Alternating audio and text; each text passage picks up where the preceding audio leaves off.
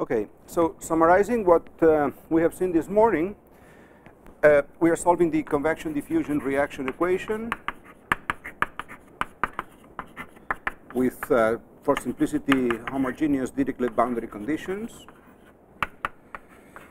And we have seen that the difference between the exact solution and the finite element solution behaves as, let me use this symbol because this is up to constants, in the H1 norm, as h to the power of the polynomial order multiplied by the, well, the semi-norm of the exact solution in hk plus 1, if it is regular enough,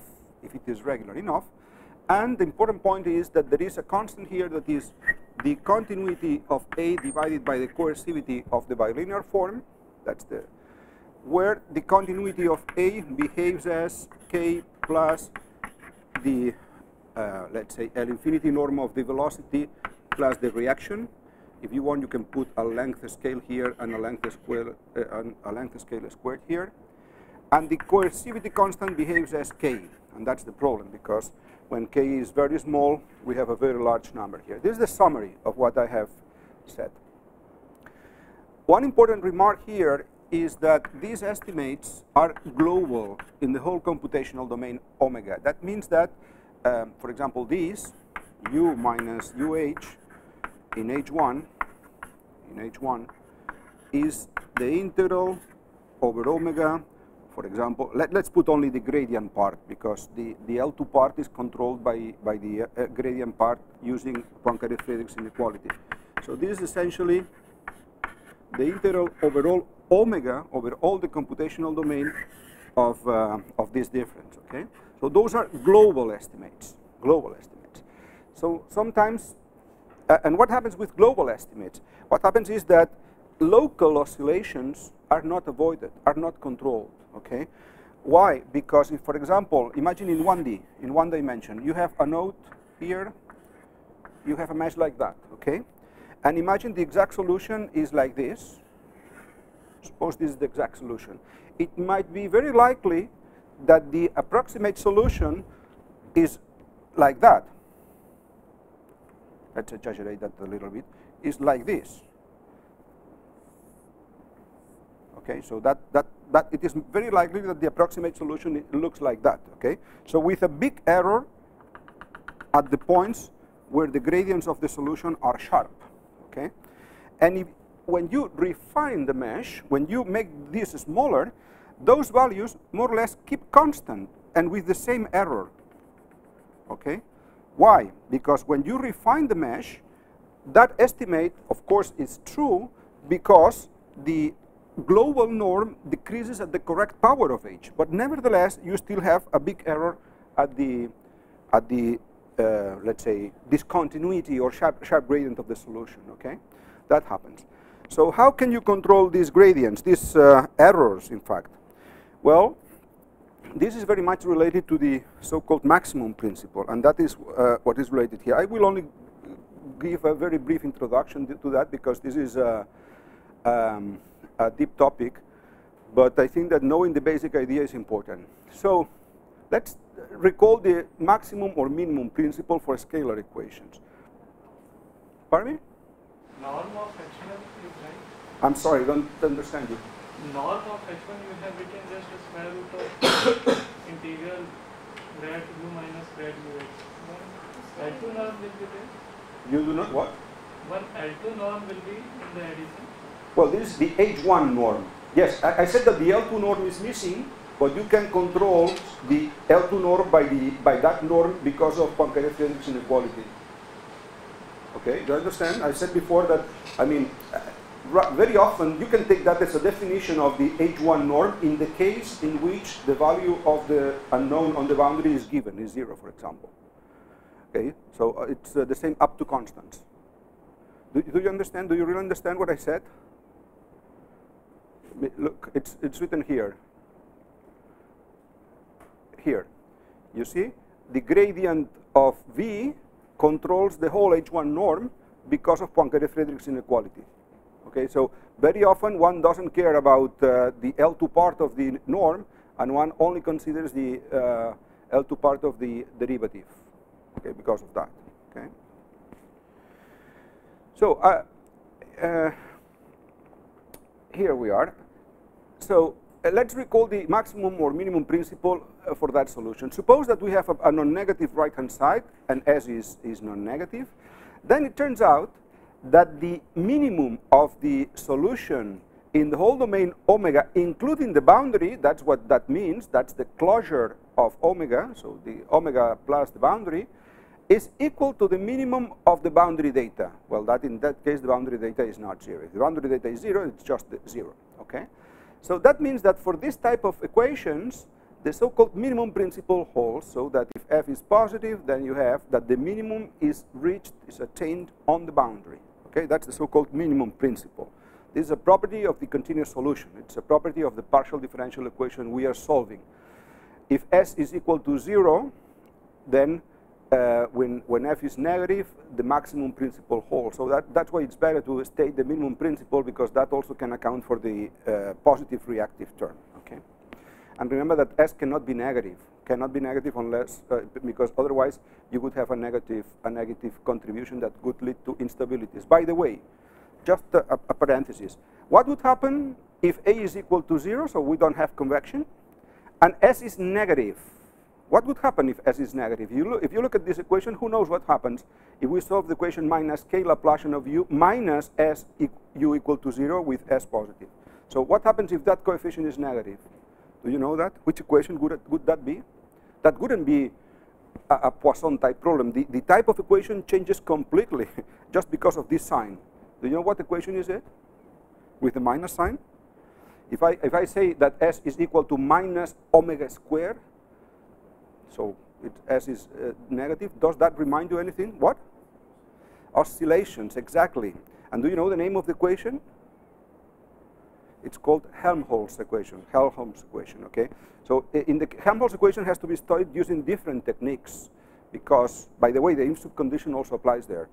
But has to be used differently. Why? Because it has, with a negative sign, that equation has non-trivial solutions associated to the eigenvalue 0. So that means that there are solutions such that the operator is equal to 0 and the function is not 0. So those are the traveling waves. Okay, so it's a solution that changes completely in nature just because of the change of this sign. Okay, so that's why from the very beginning I took S non-negative. Okay, that's another story. Helmholtz equation is also very interesting. We could talk about that if you're interested too as well. Okay, so I was saying that with S positive and S non-negative and F non-negative, the minimum principle holds. Okay, and with S equal to 0 and F non-positive, the maximum principle holds. It's just equivalent. Okay, so that's a property of the continuous solution. So now the question is, would that property, or is it possible that this property is inherited by the numerical approximation? Okay, that is essentially what is stated here. Suppose that the total number of nodes of the finite element mesh is that, n Tp, and of course, and of those there are n free number of free nodes. That means that they are interior without boundary terms. You can identify both if the boundary condition is 0. So if the boundary condition is 0, you can identify both. Once the finite element discretization of the problem is done, you're led to that system, AU equals F. That's the notation that I employed before.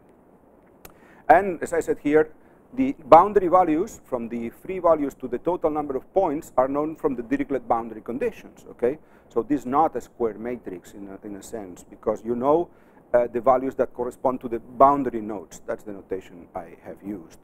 Okay, so those are the dimensions of matrix A and of the forcing term F.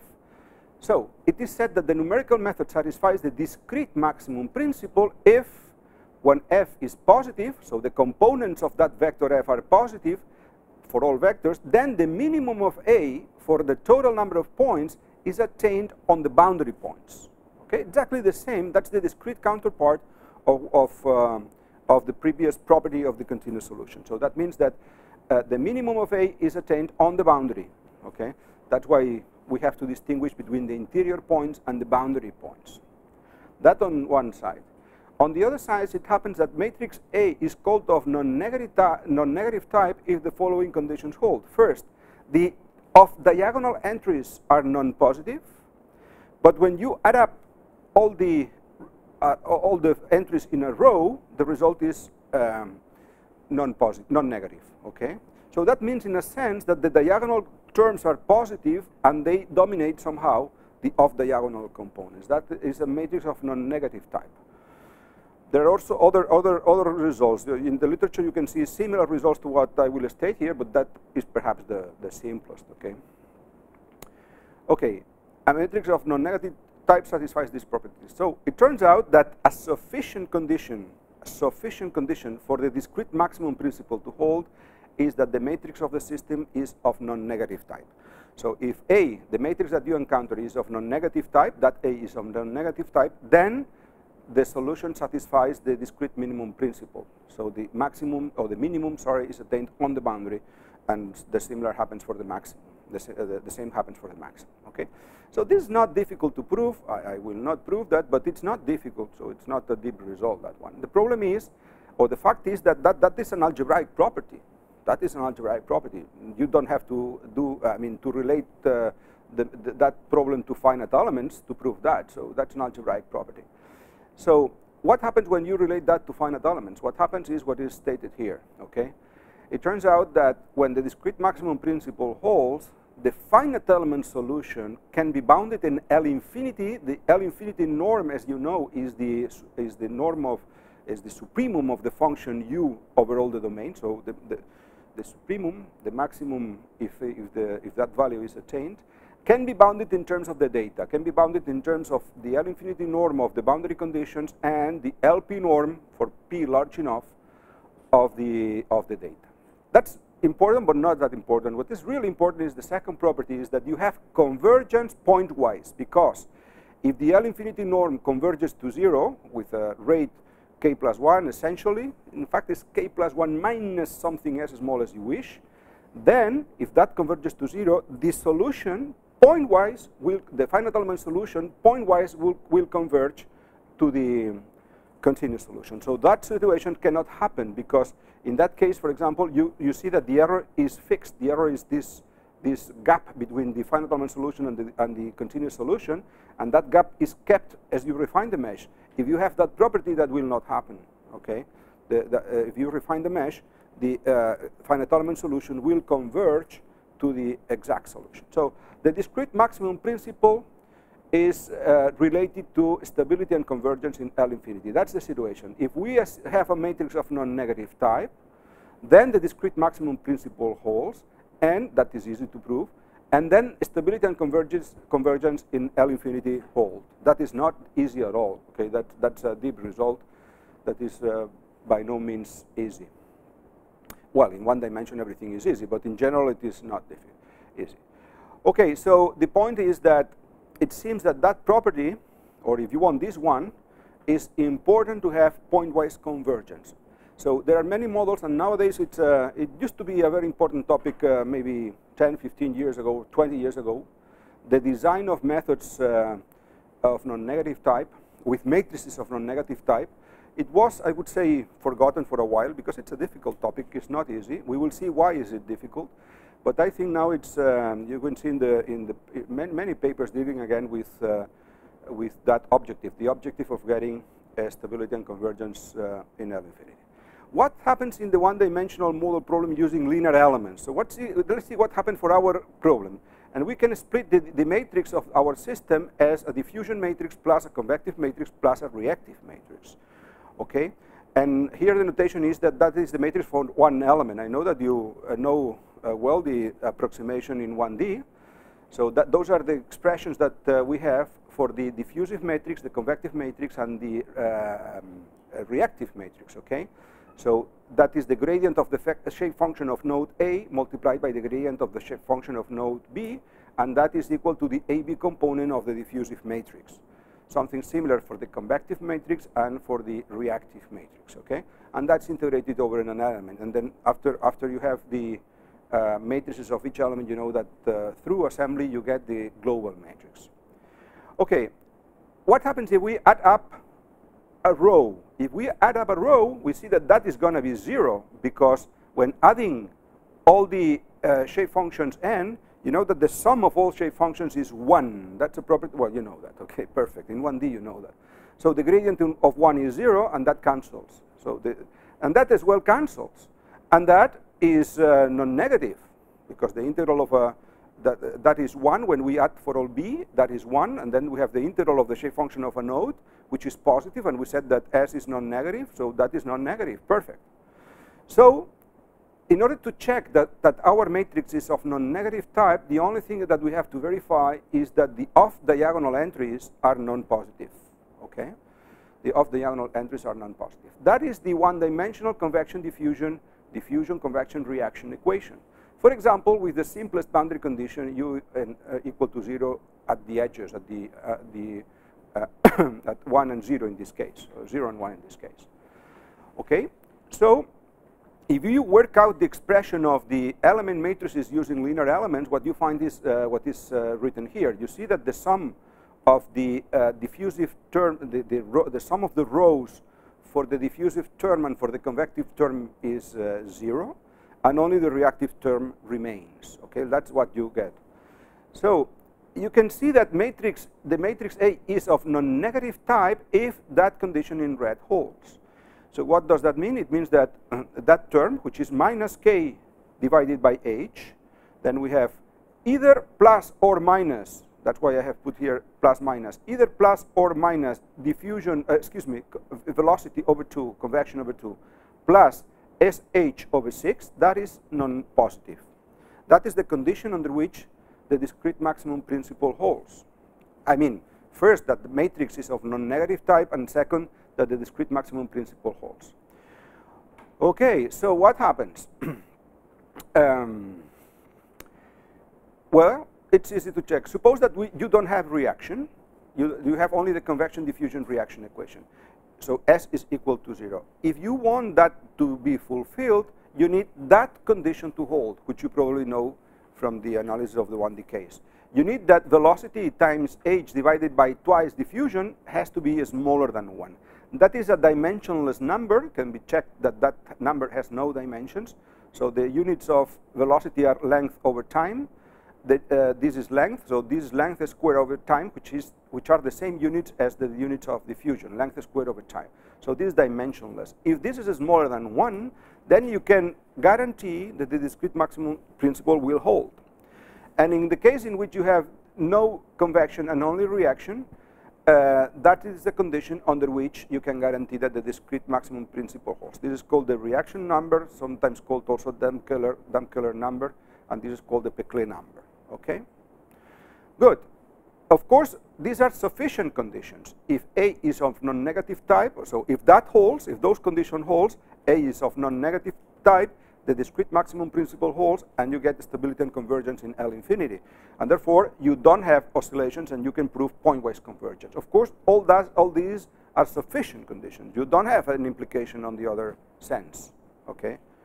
But those are important conditions. So what happens if it doesn't hold?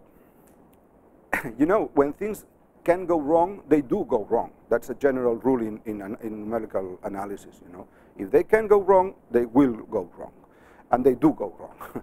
So when the Peclet number is greater than 1, or that the Damkeller number is greater than 1, you do have oscillations, and that's what you get. For example, this is a very simple example, only convection diffusion.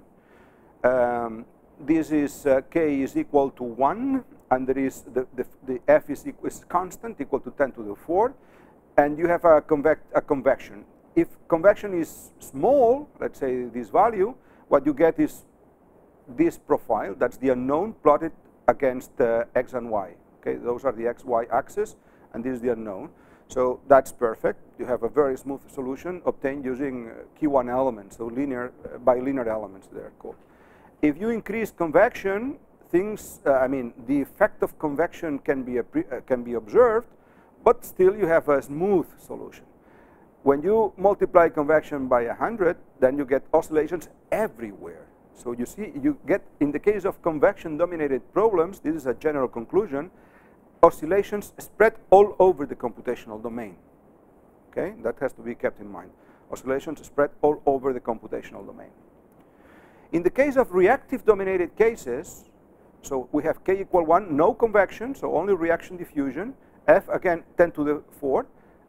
If we have S equals 1, so reactive is not important, we get essentially the same solution as here. So S is not important. But if S dominates, of course, if S dominates, if S is 10 to the 4, you see, if S is 10 to the 4 and F is 10 to the 4, so this is 10 to the 4 and this is 10 to the 4, and this is a small, essentially the solution is U equals 1, okay? Because if that's 10 to the 4 and that's 10 to the 4, the solution is U equal to 1. So you plot the solution and it's almost 1 everywhere except close to the boundary where you have oscillations. You have this lack of satisfaction of the discrete maximum principle, okay? But another important conclusion that may be drawn from this plot is that oscillations do not propagate over the computational domain, and that's also a general trend. In the case of reactive dominated flows, you have oscillations, but contrary to what happens with convection dominated flows, they don't propagate over the computational domain. They stay close to boundaries, okay? And if you refine the mesh, you get better and better solution, of course with the same overshoots and undershoots, up to the point in which the Dampkeller number or reaction number is smaller than 3, okay? Do you get the overall picture? Okay, so that's for the convection diffusion reaction equation. So we have seen only that the Galerkin method fails. That section is called instability problems of the Galerkin method, okay? I'm still talking about the Galerkin method. So the Galerkin method fails. Why? Because of the reasons that we've seen. This, on the one side, we have seen that this coefficient is high, is large. If this coefficient is large, that estimate is meaningless. And on the other side, we don't have the discrete maximum principle. And therefore, we may have local oscillations. That's the summary of what we have been saying so far. Let's go to the Stokes problem. That chapter is about convection diffusion reaction, but for the argumentation, it is also interesting to consider the Stokes problem that I know that you also know. The Stokes problem is this one. We want to find the velocity, so that's a velocity field U, which is a vector field, and a scalar field P, called pressure, such that these two equations hold. We have minus Laplacian of U plus gradient of P equals to F and divergence of U equal to 0. We will see later in the following chapter the mathematical structure of this problem. That's not what we are interested in now. First, the only thing we have to notice is that this is a vector equation and this is a scalar equation. So that can be understood, that the scalar equation can be understood as the equation for P, the function P, which we will see acts as a Lagrange multiplier, but we will see that later in chapter 2. Okay, which is the functional setting of this problem? So I will not do the details, but they are not difficult to follow. It turns out that the bilinear form of the problem, taking as capital U the unknown velocity pressure, so the couple velocity pressure, which is the unknown of the problem, and capital V the velocity and pressure test functions, so those are the test functions, multiplying the first equation by V and the second equation by Q, what you get is this bilinear form of the problem. So we get the same term as for the convection diffusion equation. I'm using here the standard notation that the parentheses mean L2 product, so the integral of the product of the two functions, so that's the standard. So that's what you get from this term in black. From the integration by parts of the second term, I won't do the details here, maybe I'll do that later for Navier-Stokes. You get this minus P divergence of V, so that's what you get when you integrate by parts this term. And here in this term, you don't do anything. You just multiply by a test function Q, a pressure test function Q, and you integrate over omega. So that's what you get. And the right-hand side is just what you get here. It's V times F, okay?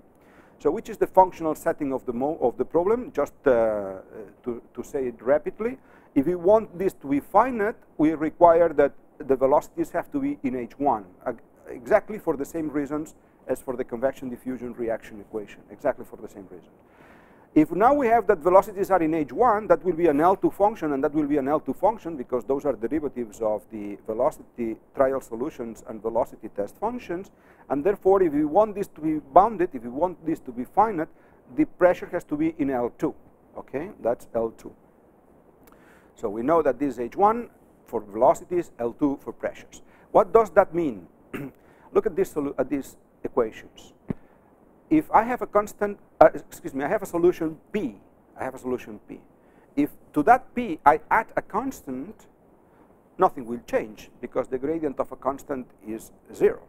Okay? Therefore, that problem, of course, does not have a unique solution. Of course, it doesn't. It is obvious. So how can we make solutions unique? We can make solutions unique by identifying all functions that differ by a constant. If the difference between two functions is a constant means that does not depend on position x, then I identify those functions. So that defines a so-called equivalence relationship. I don't know how much you know about that. That's set theory. That defines an equivalence relationship that in turn defines an equivalent class. It said, you know, that's an equivalent class. So that's what it means. It means that the space of functions for the pressure are L2, but identifying functions that differ by a constant, by a real number. Okay, and that's read the way this expression is read is that this is L2 modulo constants. Okay, and it can be shown that in this space the solution is unique. Okay. So the Stokes problem consists of finding a pair of velocity pressure in our space, which is, of course, the velocity space across the pressure space, such that this variational equation holds for all test functions. And as you see, I have written, can you all see that? From the bottom, do you see that? From the rear of the room? Not very well. It's difficult because maybe if I take this out, do you see the equation? You just have to see once. So I have written the two equations as a single equation, if you want to look here, as B of u v equal to L of v. It's a single equation, but we have two equations. How is it possible? I will use that argument again, so let me explain it. It's trivial, it's very simple, but I will use it again. So that has to hold for all functions v. If that holds for all functions v, capital V, I can take first that function equal to v, an arbitrary test function for velocity, and 0 for the pressure. What will I get if I do that? If I take the test function equal to 0 for the pressure, that term will be 0. Okay? That term will be 0. And that will have to be equal to v times f. So I will recover, by taking the test function for the pressure equal to 0, I will recover the weak form of the first equation. Okay? Whereas if I take now v equal to 0, little v equal to 0, and q arbitrary, I will get that this is going to be 0, this is going to be 0, and I will get that the integral of q times divergence of u has to be 0 because there is no q on the right-hand side. Therefore, I will get the weak form of the second equation. So it is very convenient to write the weak form of the Stokes problem as a single variational equation. Okay, b of u v equals to L of v. That's the abstract way of writing variational problems. Okay, so that's very convenient. Okay, what happens when you use the Galerkin method? We will go back to this point, but just a brief overview that is related to the instability of the Galerkin method. What happens when you try to solve that using the Galerkin method? So you have to construct finite element spaces for the velocity and for the pressure of size h. Okay, finite element spaces. Then the discrete problem is very simple. You just have to replace the continuous solution by the discrete solution.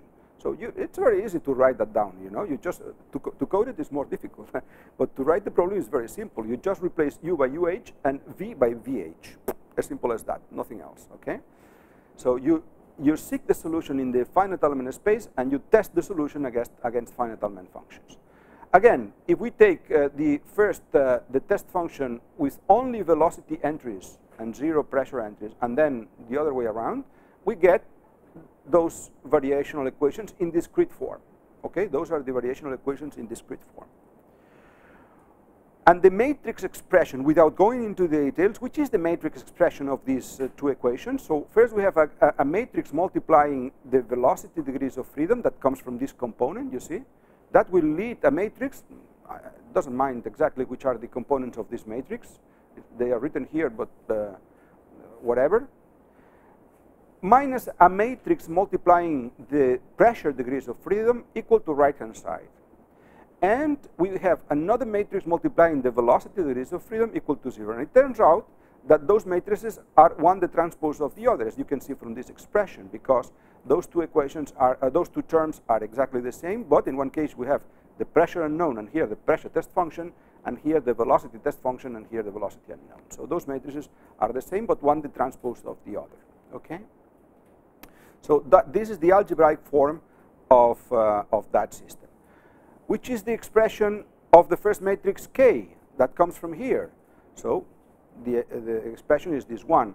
For all velocity components and velocity test function components, we have the same entry. That's why we have this Kronecker delta here.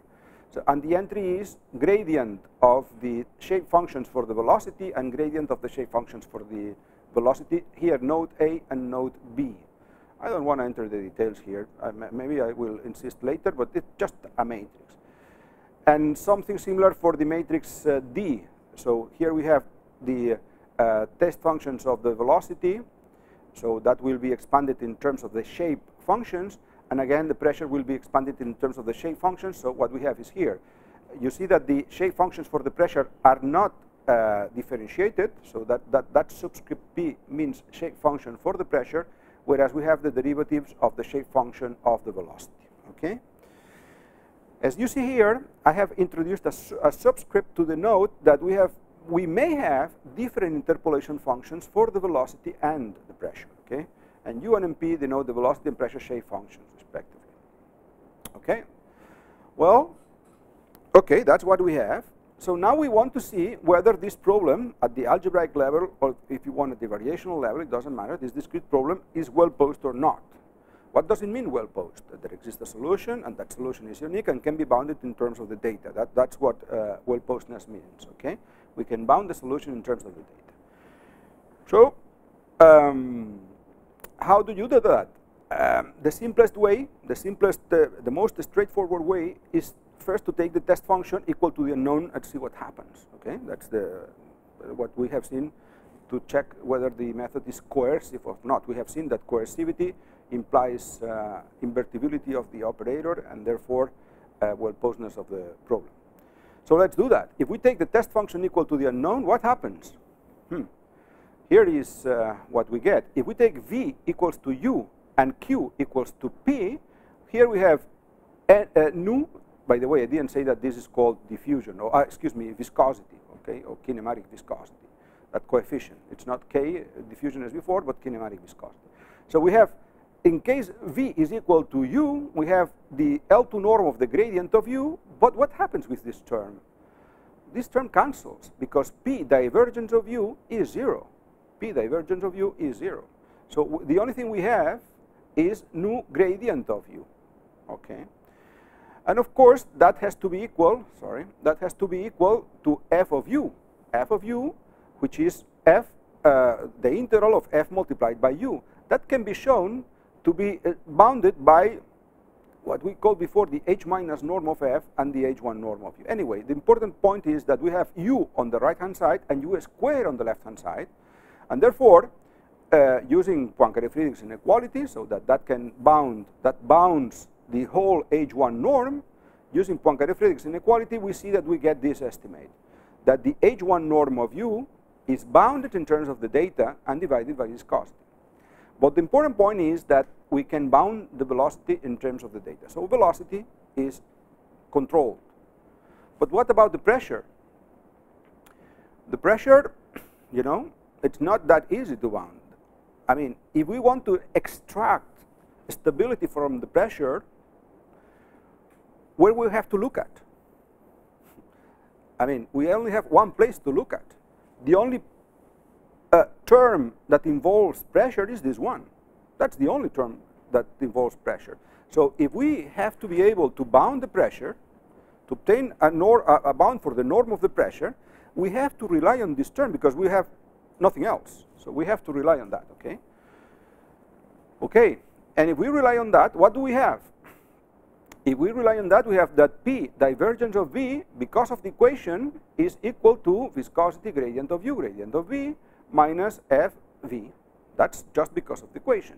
And of course, if I want to bound this, that is going to be smaller than, I have a control on U, so the control, the H1 norm of U, H1 norm of B, F minus 1 norm, excuse me, H minus 1 norm of F, and H1 norm of V.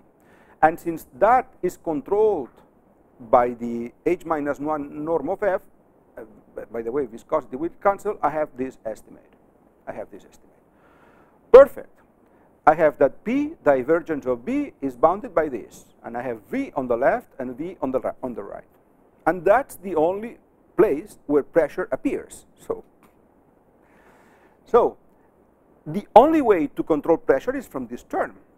So if this is the only term where I can control pressure, it is very easy to foresee which is the condition that I will need to control the pressure. The condition that I will need is that is a sort of inverse coercivity. So that, inverse continuity. So we know by continuity that the L2 norm of, or Schwarz inequality if you want, that's a sort of inverse Schwarz inequality. The Schwarz inequality tells me that the norm, that the L2 product of P divergence of B is bounded from below by the norm of P and the norm of divergence of U. But now I want the opposite. Why? Because I want to get control on the norm of P. So I need this condition to hold. I need that P divergence of B is greater or equal a constant times P in L2. When I don't put a subscript, I mean the L2 norm, and V in H1. That's what I need. Because I want to control P. And it's the only place, the only way to have control on P. Okay? But of course, I don't need that to hold for all V. Not for all V. No. For all V would be continuity, the inverse of continuity, okay? The opposite of continuity, but I don't need for all V. I need that you give me P, my pressure, and I have to find a certain V that satisfies that. As soon as I find one, I have enough. Why? Because if that holds, then for a given P, for a given P, I find a single V, then I can use this, and you see, V, the norm of V will cancel from the right-hand side and the left-hand side, and I will have the L2 norm of P bounded. Okay, we will see that property later when talking about the Stokes problem in more detail.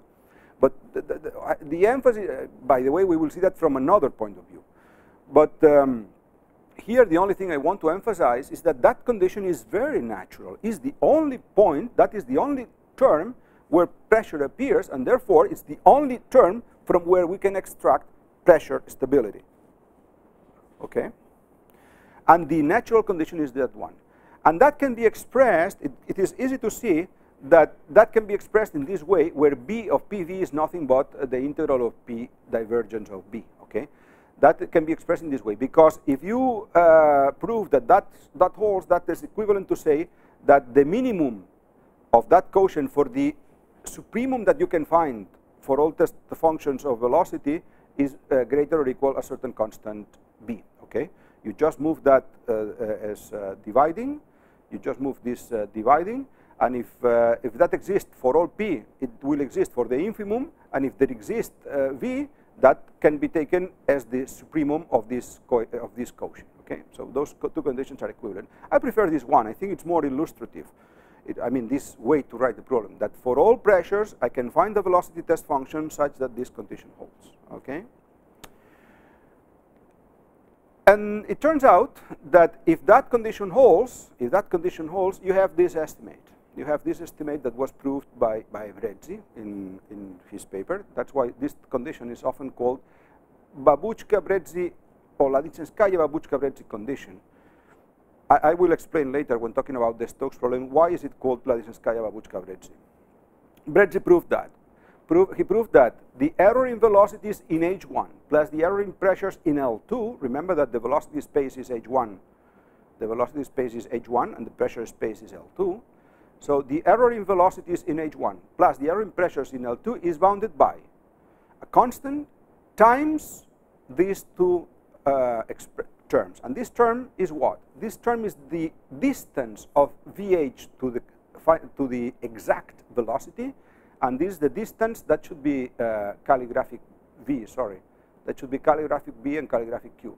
And that's the distance from the space QH to P. So this is optimal. That's what we said this morning, you remember? If I am able to find that the error of my finite element solution is bounded by the interpolation error of the finite element space, I can say that my method is optimal, okay? And moreover, you can even prove that estimate for the velocity, you can prove the estimate in L2. So that again makes use of Nietzsche's strategy. Okay, so we have seen two problems. Now I could say the same as before. We said before that if the, what is the bottom line of what I have said this morning and up to now? If the Peclet number or the Damköhler numbers in the convection diffusion reaction equation are not smaller than 1 and 3 respectively, we may have problems. Reality says that we do have problems. In the case of the Stokes problem, if the IMSUB condition does not hold, the only thing we can say is that pressure is out of control, because we don't have control on the pressure if that condition does not hold. Reality says that pressure is oscillating, it's completely wild, okay, if you don't satisfy that condition. So when things may go wrong, they do go wrong. That's what I said before. So when the Peclet and the Damköhler numbers are large in the convection diffusion equation, you have oscillations. When that condition is not met in the case of the Stokes problem, we have pressure oscillations. Pressure oscillations, not velocity oscillations. Okay? Well, velocities are not very good, but not oscillating. That's the message. So something has to be done. So you see that we have two different sources of problems. One is high convection and high reaction, and the other is that compatibility condition. That compatibility condition, we will see that later when talking about the Stokes problem in detail, but you see that there's a relationship between the pressure interpolation and the velocity interpolation. So in fact, what that is a condition posed on the interpolating space for velocity and pressure. This is a condition that happens, this is a mixed interpolation condition is said sometimes, because the Stokes problem is sometimes called a mixed problem in the sense that it involves variables with different character, okay, in the sense that involves variables with different character, velocity and pressure. So this is a mixed problem, and we have a compatibility condition between the spaces, whereas in the case of convection diffusion equation, we have another type of instabilities that arises when k is small. From the mathematical point of view, or from the point of view of partial differential equations, you know what type of problem do we have when k is small? This is from this point of view of partial differential equations. When k is very small, we have a problem called singular perturbation problem. Exactly. What does it mean, singular perturbation problem? A singular perturbation problem is a problem in which the equation has a parameter, and when that parameter goes to 0, the functional setting changes. That's what happens. What happened for this equation? For this equation, it happens that when k is positive, the solution has to belong to H1. And in particular, you can prescribe boundary conditions all over the boundary, okay? Whereas when k is exactly 0, that equation is not parabolic anymore, excuse me, it's not elliptic anymore. You know that can be classified according to the quadratic form of the differential operator.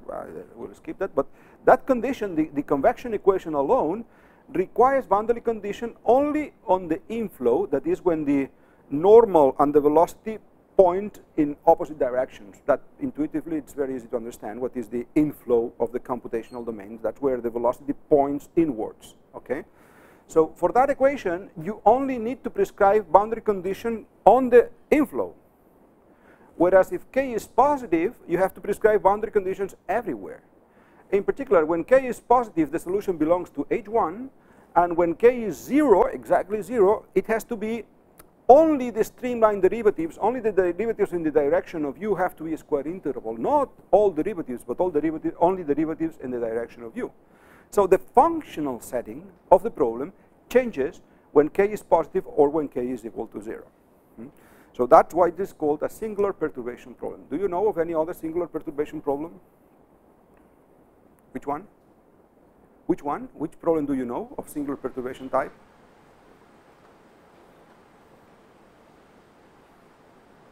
Any problem. There are many, there are several in the applications. For example, in structural mechanics, in mechanics of solids, there are many. There are several singular perturbation problems. Does anybody know about beam theory, for example? No. People coming from engineering? Who comes from engineering here? Does anybody come from engineering? Nobody comes from engineering. Who? Nobody. They don't want to raise their hands. Oh, one person. There are 2 people. 2 people sitting there. Okay, you also come from engineering. So, do you know a little bit about the structural mechanics? No, you don't know? Do you know what a beam is? Have you heard about Euler's beam and Timoshenko's beam? Or thick beams and thin beams? Oh, that's difficult to explain, but there are very problems in which when the parameter tends to 0, the equation changes type. For example, in plate theory or in beam theory, when you have thick plates, a plate that is relatively thick, you have one set of equations, which are the so-called, in the case of plate, are called Reissner-Mittling plate problems. Okay, when the thickness goes to 0, the equation is completely different, and you get the so-called Kirchhoff law theory. Okay, but the point is that the functional setting of the problem changes completely when the thickness goes to 0. In one case, you have a system of second-order equations, and in the other case, you have a fourth-order equation. You know, the Bernoulli beam or the thin plates satisfy or are modeled by a fourth-order equation. Okay. Well, that happens very often. That happens, for example, in shells, or not even in shells, in membranes, you also have singular perturbation problems, or even in porous media flow, you have singular perturbation problems. I mean, they appear very often. And the concept is that when one of the coefficients tends to 0, or one of the coefficients of the equation is 0, the functional setting changes. So when that coefficient is not 0, but is very small, you may encounter problems. From the mathematical point of view, or from the continuous point of view, those problems are interesting because you know, you have so-called boundary layers. You have you want to study the asymptotic behavior as the solution as the parameters go to 0. There is a whole theory about that. Have you ever heard about asymptotic analysis, for example? Well, anyway, it's a whole world, okay, at the continuous level. And at the numerical level, you have oscillations. So, and at the numerical level, it's our interest now, what you have is oscillations, okay? So the conclusion is that we have instability problems from 2 very different sources: mixed problems, mixed interpolations, and singular perturbation problems. But in both cases, the Galerkin method fails. Okay, that's the conclusion. So we have to remedy that. We have to heal that misbehavior of the Galerkin method, and that's why stabilization techniques are designed for. Okay, so let's. Those stabilization techniques began in the late 70s, in the late 60s, beginning of the 70s, in 1970s, something. The first paper is by the end of the 70s, and can be explained originally for the convection diffusion equation. And they're easy to understand. So what I will explain here is, I would say, easy to understand. So suppose that we want to solve the one-dimensional convection diffusion equation, only convection and diffusion, with given boundary values. Okay, we consider a uniform partition of the domain 0L with size h, and we have nodes ranging from 0 to n. Okay, and as we have seen, there is a number that plays a key role in the solution of that problem, which is the Peclet number, the element Peclet number, which is defined here. It turns out, in fact, you can obtain these equations from these matrices that are written here, but it turns out that when you discretize the problem using linear elements, you get a generic equation of this form. That's what you get. In the case, the right-hand side is 0, you say. The right-hand side is 0. So that's the generic equation. So at a given node M, the equation that you get is this one. So 1 minus the Peclet number times the the unknown at node m plus 1 minus 2 the unknown at node m plus 1 plus the Peclet number at node m minus 1 is equal to 0. Okay, it's very, I don't know if I need to draw it, maybe I will, but it's I think, very easy to follow. So I have a node m, that's node m plus 1, that's node m minus 1. Here I have the unknown u at node m, whatever it is, u at m plus 1, and u at m minus 1. Okay? And h is the size of the elements, which I have assumed to be constant. Okay. So that's the question you get. And Peclet is the Peclet number defined here. Of course, when the Peclet number is 0, when the velocity is 0, you get the classical stencil for the diffusion operator. Okay, so um plus 1 minus 2 um plus minus 1 equal to 0. That's the stencil for the second order derivative. Okay.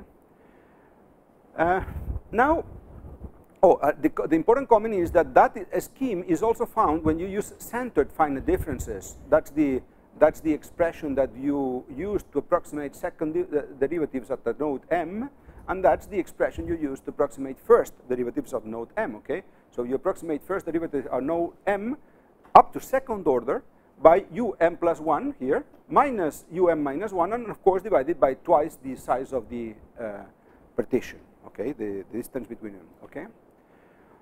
Okay, that's what you get. Now, when we use finite differences, you know that there is the way to check which is the local error, because in finite differences everything is local, everything is done approximating derivatives, is to expand the exact solution, at node m, which would not be but u at xm at the coordinate at that node, in terms of the solution at the neighbor nodes. And what you get for the exact solution, not for the approximate solution, but for the exact solution, is that if you use those quotients to approximate the exact solution, you don't get that this is equal to 0, but this is equal to k star times the second derivative of the continuous solution. Okay, that's the classical technique used to check which is the local error in finite differences. And in that case, if you work out the expression that you get for that k star, you get this. You get this expression for that scheme. Okay, for that scheme you get this expression. So it turns out that you don't solve the equation exactly. Of course, you would get exact nodal values if you would, but you have an error that is called local truncation error. I don't know if I said the name here, but that's the so-called local truncation error in the case of finite differences. I haven't said the word here, but I mean it's called local truncation error, given by this expression. This is hyperbolic cosine of the twice the Peclet number, and this is the hyperbolic sine of twice the Peclet number. Okay, and the important thing is that depends on 1 over the Peclet number and another 1 over the Peclet number. So we may get into trouble, because if you expand using Taylor series this term, you know that it is essentially 1. It's 1 plus something linear with the Peclet number, plus something and that's it. 1 plus something linear with the Peclet number. Perfect, because 1 will cancel with this 1, so that will be linear with the Peclet number. That dependence on the Peclet number will cancel with this 1, but we have another Peclet number here. And that might be a problem. So that will grow. The point is that k star will grow when the Peclet number is large. Okay. Sorry, I've said that the other way around. Yes, no, I said that in the correct sense. Okay, I said that in the correct sense, and the same for that one. In fact, that's what is said here. That's the yes, I said here the truncation error of the scheme is this one, and you can prove that when k goes to 0 when the Peclet number goes to 0. Okay, if the Peclet number is small, then you can show that that goes to 0. Okay. Perfect. Okay, so now if we look at that equation, we see that the equation that we are solving exactly when using those schemes, or these two approximations of the derivatives, is in fact this one.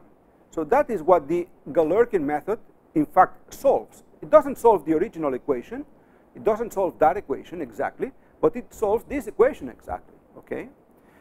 But what's the problem? The problem is that that k star is positive. That k star is positive. And therefore, k minus k star, which is what we could call the effective diffusion of the method, is smaller than the real diffusion.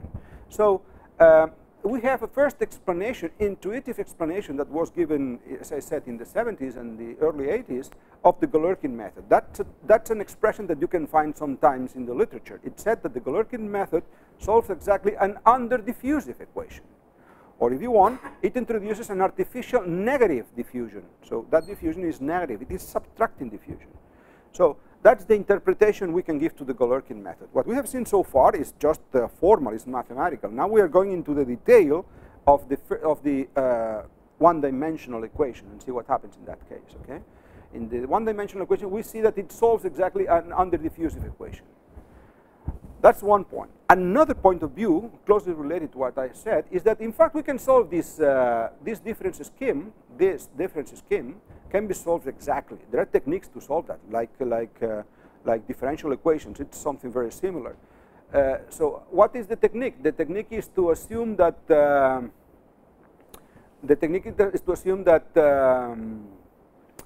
you get a solution for the homogeneous problem of the form a certain power instead of an exponential to the eigenvalue, which is what you use in differential equations. You get a certain power of a parameter lambda, call it whatever, and then you have to find that lambda for which the solution is satisfied. Anyway, it turns out that the solution to the finite difference equation is given by this expression. This is very illustrative, where C1 and C2 are constant fixed by the boundary conditions. Okay, this is very, very illustrative. Why? Because we see that when the Peclet number is higher than 1, that the denominator is negative. So it changes sign. So we have that to the power of m. So when m is even, that's going to be positive. And when m is odd, that's going to be negative. You see? So we clearly see, I mean, we cannot see it more clearly than here with the explicit expression of u. We clearly see that we will have oscillations as soon as the Peclet number is higher than 1. Okay? So we cannot go, let's say, lower than that. That's the real detail of the thing. Okay. So oscillations are found where the Peclet number is 1. Okay? So now that we have seen that oscillations appear and that the Galerkin method subtracts diffusion, which was the first idea? In the finite difference context, that is not finite elements, this is finite difference. The first idea is, okay, if the Galerkin method subtracts stability, diffusion, let's put it from the very beginning. Okay, let's put diffusion from the very beginning. And the idea is, okay, let's introduce a numerical diffusion, an artificial numerical diffusion of this form, k prime. We will add it from the very beginning of the form, a certain parameter alpha, dimensionless, that we will see how it behaves, times velocity times h divided by 2. This has units of diffusion, so that's length over time multiplied by length, so this length is squared over time. So this diffusion multiplied by a certain tuning parameter, okay, by a certain tuning parameter. So the idea is, since the Galerkin method will subtract diffusion, let's put it from the beginning. That idea, by the way, I don't say that here, but it's due to von Neumann. You know, the same von Neumann that did the stability analysis, the same guy, okay? So this is from the 50s, okay? From the 50s. And let's do the same if we put that diffusion from the very beginning. If we put this diffusion from the very beginning, the stencil, the equation that we obtain for row number m is this one. So we have a modification in terms of that parameter alpha, So the modification we have is this one. So instead of having 1 minus the Peclet number, we have 1 plus the Peclet number times 1 minus alpha. Here we have also the influence of alpha and the influence of alpha. So that's what we get. If you work out the expression of the equations, that's what you get. And if you obtain the truncation error and you expand a little in Taylor series and so on, what you get is that. So perfect. Now, what is the idea? The idea is, okay, what if we take alpha such that the truncation error is 0 at node I? So the local truncation error at a certain point is 0. So if we impose the local truncation error to be 0, what we get is an expression for alpha. We just have to equate that square bracket to 0. And that gives us a expression for alpha, which is this famous function, which is the hyperbolic cotangent of the Peclet number minus 1 over the Peclet number. Okay, this is sometimes called, I mean, that has funny names. This is obsolete. I mean, this is old, or what I'm saying. It's just to motivate what will come. Okay, that is sometimes called the magic function or whatever. Okay, good. So that was the first idea. Add diffusion. That's the first message. As given by this expression. Okay, given in fact by this expression. What if we have? Well, no, let's give another interpretation to that. That is very useful. Oh, it can be shown that you get exactly the same expression, that equation for the nodal values, if you approximate the first derivative using this expression, which is not centered. You see, that's an approximation of the first derivative at node m. Usually, if we take alpha equal to 0, what we get is what I said before, um plus 1 minus um minus 1 divided by 2h. However, if alpha is not 0 and we want to recover this expression, what we have is that approximation to the first derivative. Okay, so we see that what we have done introducing that artificial diffusion is changing the approximation to the first derivatives using finite differences. So summary, the introduction of artificial diffusion is equivalent to change the approximation of the first derivatives using finite differences. Okay, using finite differences. By the way, in the case alpha equals 1, you see that we have here, we don't have um minus 1, that is equal to 0.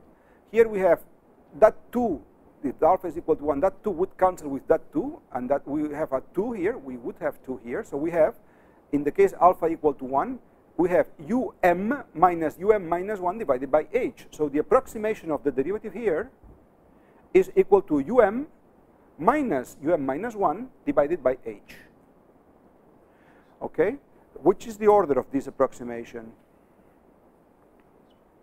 Which is the order of that approximation of the derivative here? So the um minus 1 divided by h. How much? Which is what? Is I'm sorry, don't answer. It's backward, but no, the order. I'm talking about the order only.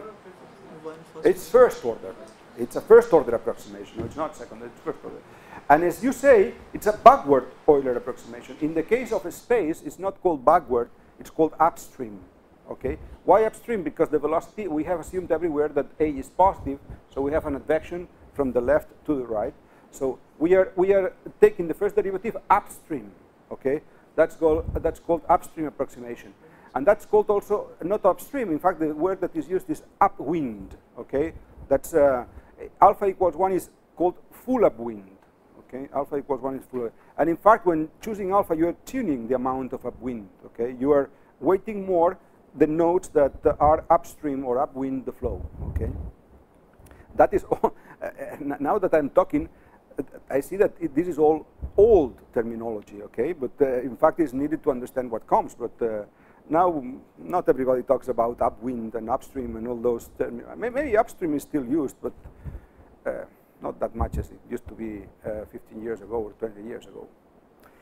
And what happens in the context of finite elements? In the context of finite elements, this is important, because in the context of finite elements, this is the weak form of the Galerkin method when we add diffusion, the Galerkin method or the continuous probe. Okay? When we add diffusion, we just have to add to k, we have to add this. Okay? We have to add this term when we have k. And now we could do the following. Since we have velocity here and velocity here as well, we can group together these two terms. You see? The velocity term and that term can be grouped together.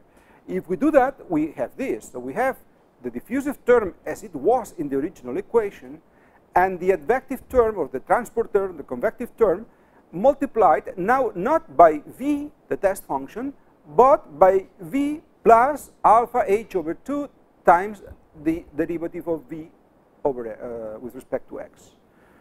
Well, that's interesting, because now we can give the following interpretation of that addition. Remember, we are just adding diffusion, nothing else, plain diffusion. Finite differences, we are differentiating upstream. Finite elements, we are modifying the weighting function, but only for the convective term. That green is not very appropriate. It looks better on the screen than there, but I hope you can read it. So what we are doing, we can understand, an interpretation we can give is that we are changing the test function for the convective term from V to bar B. Okay? We are modifying the test function for the convective term in this way. Okay, and that justifies a name when the test functions do not belong to the same space as the finite element solution, or the unknowns in general. The method is not called Galerkin, but Petrov-Galerkin. So the methods that will come and that appeared in those times were called Petrov-Galerkin methods in the sense that we were changing the test function from V to something else, but in this case only in the convective term. And nowadays, by the way, Petrov-Galerkin methods are again of importance in other contexts because of methods that are designed also to stabilize with another point of view. By the way, in ISIS as well. They are doing that Petrov-Galerkin methods very intensively. Okay, so a couple of remarks. The first is that that function, in fact, it doesn't need to be exact. The important thing is what is the behavior of that function in terms of the Peclet number. So it is linear with the Peclet number when the Peclet number is small, and it is essentially 1. That is the sign of the Peclet number, because here I consider either positive or negative A. It is 1 when the Peclet number is large. So essentially, I don't have a plot here. No, I don't have a plot, but that function behaves as follows. If you have here the Peclet number and that function alpha, what you have is more or less a slope 1/3 when the Peclet number is small, and roughly a constant 1 when the Peclet number is high. High means larger than 3. Okay, so that's in fact, if you plot the exact function alpha, it looks like that. You know, it looks like that. That's the symptotic behavior of that function. That's the remark I made before. In the case of if alpha equals 1, we have backward differences in space, or in fact they are called upwind techniques in the finite different context. In the case alpha is -1 are forward differences, but in both cases they are upstream differences, because if alpha is equal to 1, we assume that A is positive. If alpha is equal to -1, we assume that A is negative, velocity is negative. So in both cases, we have upwind or upstream finite differences. So that's one thing. That's to obtain that. By the way, remember that value was obtained by imposing the local truncation error to be 0 at node I. So what does that mean? It means that the error is going to be 0 at the nodes. So what will happen is that the approximate solution will be exact at the nodes, because we are imposing the local truncation error to be 0. Okay, that's what will happen with this particular function. Of course, this is only possible in 1D and with simple elements. In general, when you go to higher order elements or to multi-D situations, it's absolutely impossible to obtain those functions. Okay. Okay. So, but even if we don't have exact nodal values, let's see which is the value of alpha that could prevent numerical oscillations. And for that, what we can do is the same that we did before with alpha equal to 0. Remember, I said that when alpha is equal to 0, the exact solution to the difference equation is this one. So if alpha is not 0, what you get is that the exact solution is this one. So now we could say, okay, under which conditions can we prevent oscillations? Well, very easy. We have to satisfy that this is non-negative, because if this is negative, we will have a change in sign when m is even and when m is odd. So we want this to be non-negative.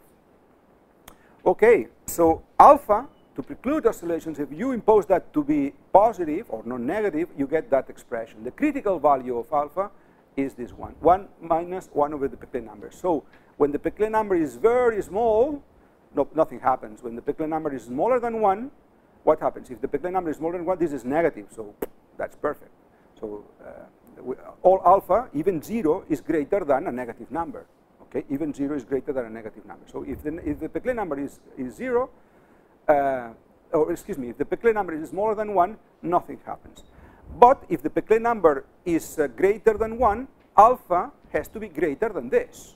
In particular, when the Peclet number tends to infinity, alpha has to approach 1.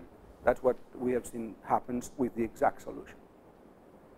This is only for one dimension, in the one-dimensional case. Okay, what happens if we go to multi-dimensions? Okay, when we go to multi-dimensions, we also have an element Peclet number. So a Peclet number that can be defined in this way. Now A with those bars is the Euclidean norm of the velocity. So that's only the Euclidean norm of the velocity. H again is the size of the element, so the diameter of the element, and K is the diffusion within each element, constant, for example. Okay. Okay. So what would be the extension, the straightforward extension of what we have seen in the one-dimensional case? This is all that was explained for the one-dimensional case. So we could just go ahead and try to add diffusion to the multidimensional equation, and that of course was tried, but the results were bad results. In which sense? In the sense that they were extremely over-diffusive. Okay, there was too much diffusion. If you just add diffusion, for the 1D case, you could get the exact solution. You know, for the 1D case, everything was perfect. You could get the exact solution at the nodes. However, when you extend that to multidimensional situations, results happen to be over-diffusive, very much over-diffusive. So what was the idea? Okay, the idea is the following. The idea led to the so-called Streamline-McQueen-Petrov-Galerkin method, the SUPG method. The idea is the following. I can write that equation, that you see, that's the equation that I want to solve, in this case with S equal to 0. I'm not considering diffusion. I can write it in this way, where here, in this notation, sigma is the coordinate, is a local coordinate in the direction of the velocity, and nu is the normal component. Okay, so in this case, the notation that I'm using here is the following. Maybe I will keep that equation. The notation I'm using is the following. I have a computational domain, omega, with a given velocity field. Okay, a given velocity field A that I have assumed divergence free. Okay, so at each point, I consider a local coordinate system such that the direction tangent to the velocity field, so is sigma, and the normal one is nu. Okay, I consider that local system. In the local system, the equations can be written in this way. Why? Well, first, the system is orthogonal, so we have that the Laplacian is given by this expression. So second derivatives with respect to the streamline direction, second derivatives with respect to the normal direction, right? And what about the convective term? The convective term is nothing but the derivative of the unknown in the streamline direction, and multiplied by A, okay, by the velocity, okay, by the norm of the velocity. That's the only point that has to be understood is this one, okay? A gradient of u can be written as the derivative of u in the direction of A multiplied by A, because A may have norm that is not 1. Okay? But if we look at this equation, we see that there is again a competition between diffusion and convection, but only in the direction of the streamline. Okay? The normal direction has no competition with convection, so to speak. Okay? We have to balance convection and diffusion only in the direction of the streamline. So the next idea was, instead of adding diffusion everywhere, let's add diffusion only in the direction of the streamline. Okay? Let's add diffusion only in the direction of the streamline. If we want to introduce then a diffusion tensor, not scalar, a diffusion tensor in the direction of the streamline A, what do we have to do? What do we have to do? In general, that tensor, how will be the expression of this tensor? In the system sigma nu, in the local system in the direction of the streamline and the normal to it, the tensor we want to add, let me stress that this is a tensor. I will write a double on the script, underline here, has to be the amount that I want to introduce in the direction of the streamline and 0 in the normal direction. That would be in 2D, in 3D the same, but with more components, okay? That is the diffusion that I want to introduce. The amount that I want in the direction of the streamline and 0 in the direction normal to it, okay? If you have seen the concept of the diffusion operator, or diffusion ellipsoid, sorry, the diffusion ellipsoid, you know that the diffusion, in general, the diffusion tensor is positive definite, in general, in the applications, in heat problems, in transport problems for example, yes, in general, for transport, it's positive definite. If it's positive definite, there exists a system in which it is diagonal and with the eigenvalues positive. So it's a spectral theorem, okay? And you know that in that system, the expression of that tensor is this one with lambda 1 and lambda 2 positive. So since the expression of this one is this one, we can plot an ellipse in 2D or an ellipsoid in 3D representing this tensor, okay? How do we do that? So in the direction of lambda 1, we plot, in the direction of the first eigenvalue, we plot a segment of size lambda 1, and in the direction of the second eigenvalue, we plot a segment of size lambda 2. And it happens that if k is positive definite, the two principal directions will be orthogonal, and therefore we can write those two segments will be orthogonal. And therefore, a way to represent a symmetric tensor is this one, this ellipse. Okay, this is very popular, for example, in engineering. That in engineering you have the many tensors that are represented like that, like the inertia tensor, or even the stress tensor can be represented in this way, and so on. Okay, this is called in this case the diffusion ellipse or the diffusion ellipsoid. So what we are saying is that if we introduce only diffusion in the direction of the streamlines, we want that this ellipsoid in fact has a major axis whatever, k prime, and the normal axis 0. That's what we are saying. So the diffusion ellipse degenerates to a segment. Okay, that's what we are saying. And what happens with that diffusion tensor if we transform it back to the Cartesian system? If we transform it back to the Cartesian system, what we get is this. That's very easy to check.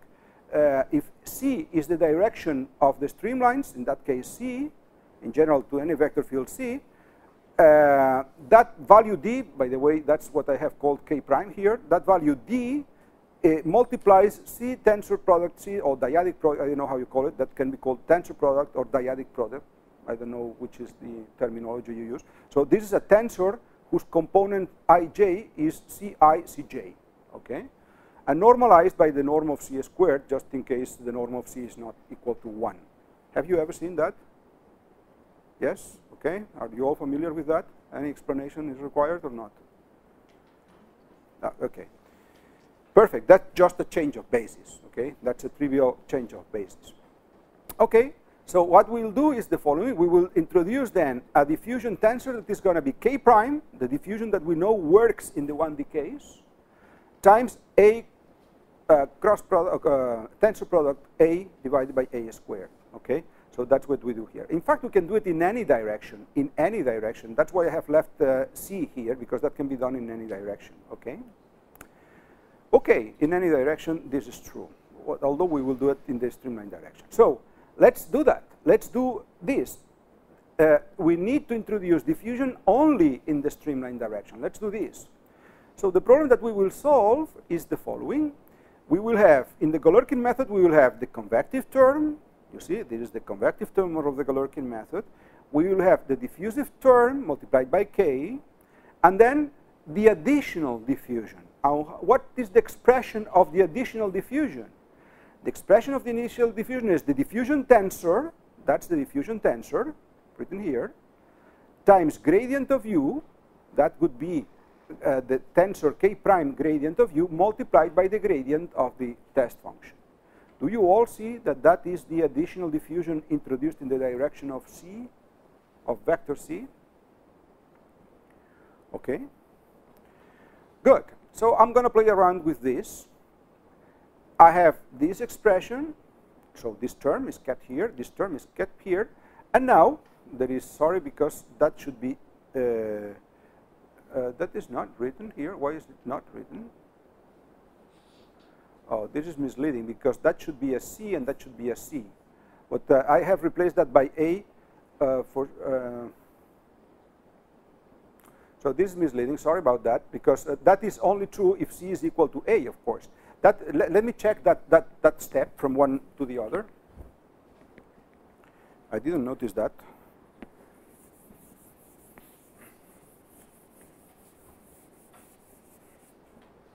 I don't know if I put a condition on C. Did I put a condition on C?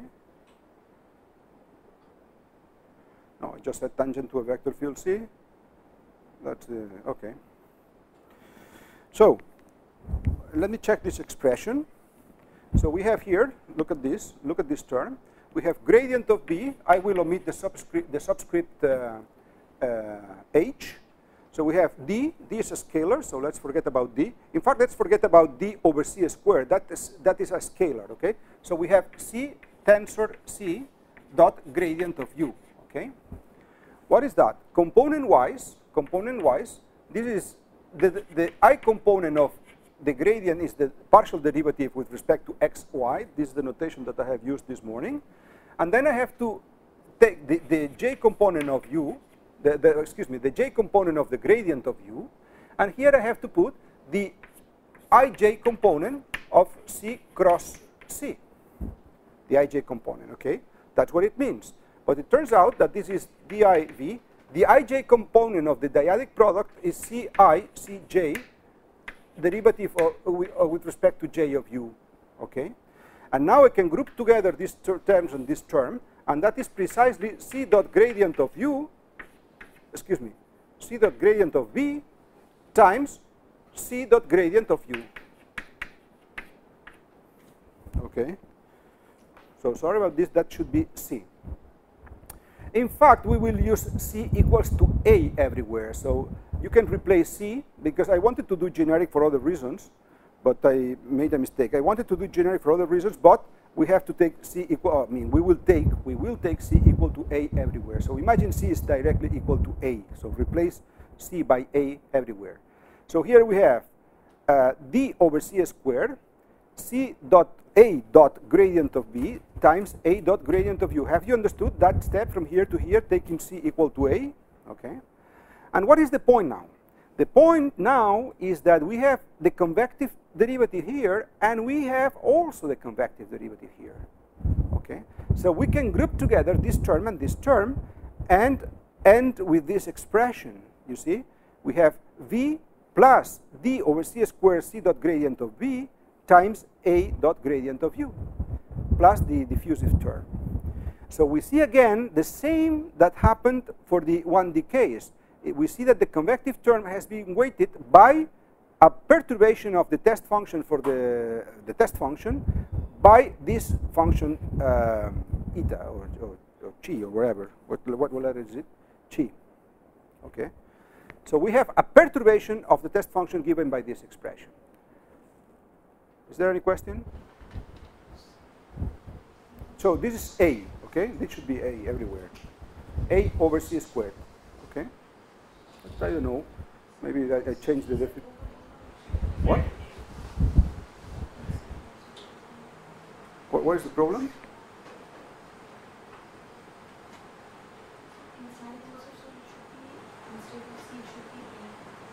Yes, I said that should be A everywhere. Everywhere, A, everywhere. So everywhere replace C by A, everywhere. Okay? So replace C by A everywhere. So that's a typo, let's say. Replace C by A everywhere. Is that clear now? No? Why is not clear? Yes or not? Yes. Okay. Okay. Good. So let's talk about units. That is what? That is diffusion. So it has units of length squared over time. That is convection. That doesn't work. That is length squared over time, and this is velocity, which is length over time squared. So this is length squared over time squared. So which are the units of that? Length squared over time divided by length squared over time squared. Time. That has units of time. So we will call it tau. And remember that D, the diffusion, D is what I have called before K prime. The diffusion that I want to add was alpha norm of A times H divided by 2K. Do you remember that? That's what I want to add. That is what I was adding in the 1D case, and that's what I want to add in general. Okay? So now it turns out that that parameter is going to be A alpha AH divided by 2K divided by A squared. And we'll have units of time. Okay? If I have A here and A squared dividing, what I will get is that. Okay? So that parameter is what I want to add to the multiplying C or A gradient of B, okay, and has units of time. So the perturbation of the test function only, in principle, only in the convective term is given by this expression, and that parameter is called intrinsic time. Okay, so that was called also intrinsic time. So which is the idea next? That still doesn't work very well. If you do that, if you add diffusion in the direction of the streamlines, that happens to be equivalent to perturb the test function for the convective term only, but still that does not produce good results. So what do you think is going to be the next idea, the next step? If diffusion along the streamlines still is over-diffusive, and it consists in perturbing the test function of the convective term only, what do you think is going to be the next idea? Who guesses that? So we have perturbed, look at what I'm saying, we have perturbed the test function only for the convective term. What?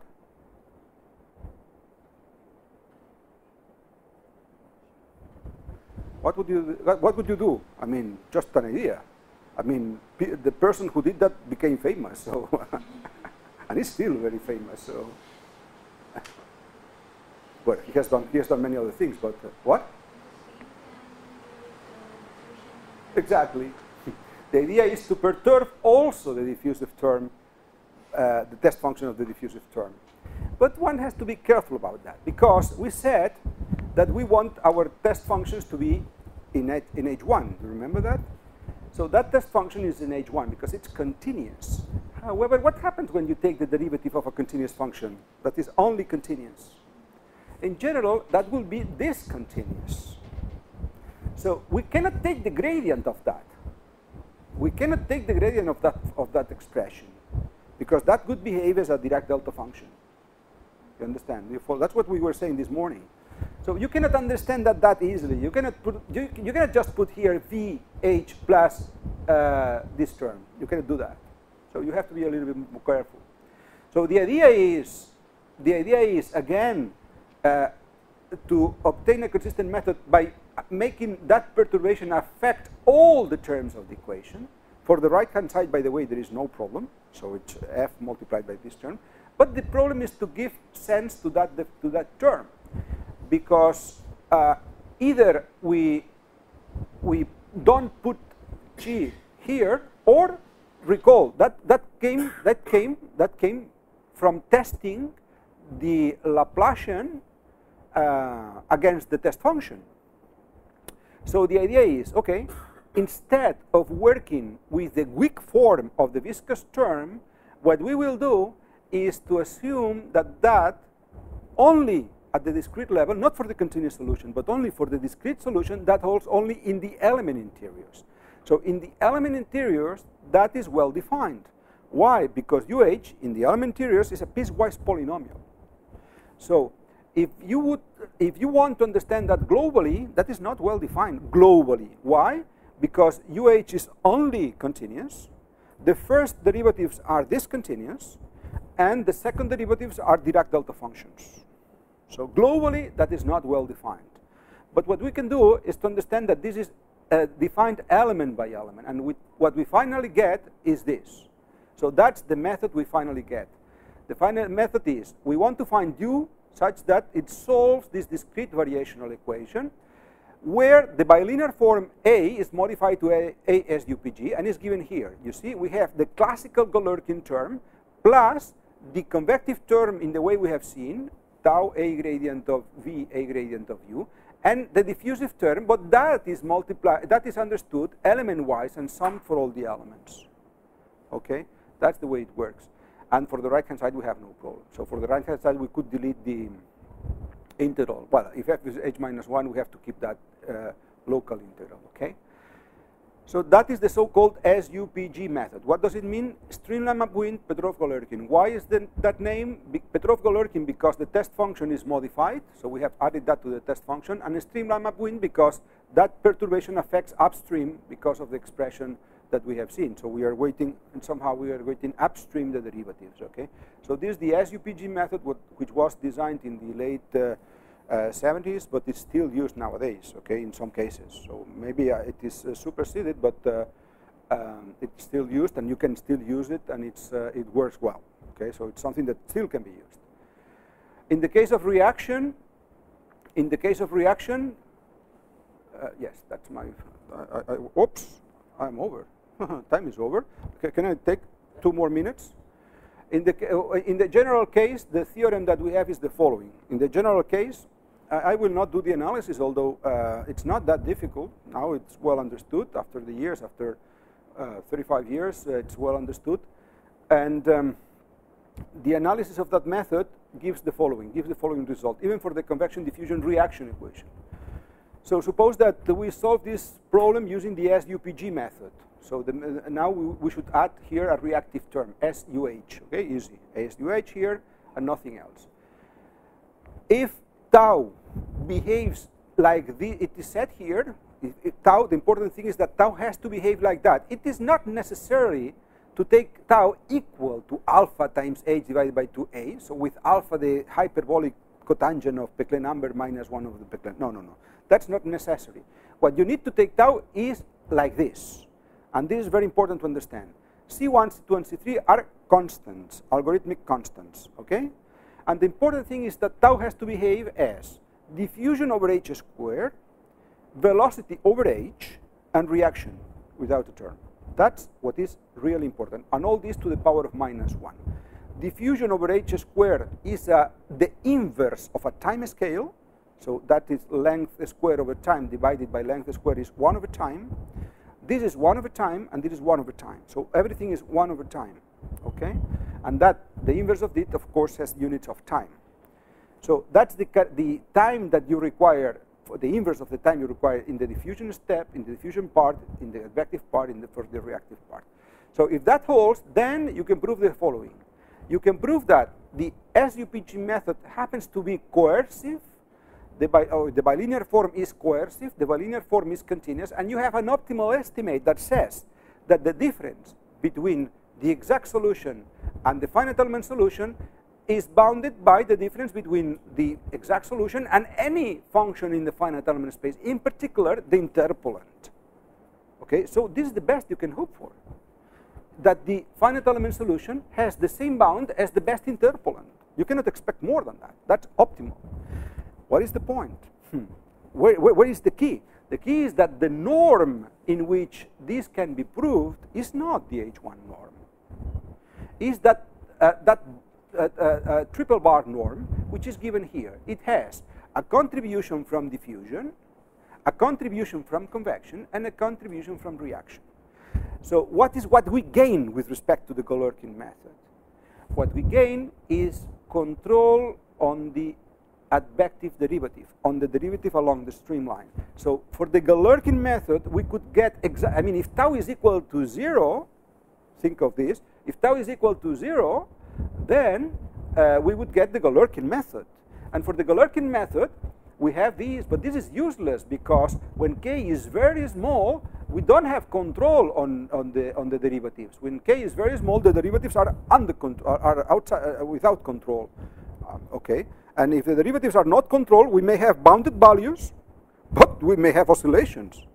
Okay, so it is crucial to have control on the derivatives. So that method does not give control on all derivatives, but only on derivatives in the direction of the streamline, multiplied by that parameter tau.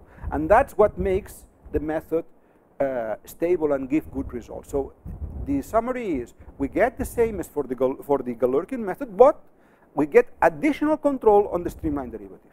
Okay, and that happens to be enough in practice. We will see tomorrow, let's say, next steps. In fact, let me advance that the SUPG method is still used nowadays, but what will come next, that is in fact the next generation, which is the so-called Galerkin least squares method, I wouldn't recommend to use it. We will see why tomorrow. Okay, so that's it. Tomorrow we will continue.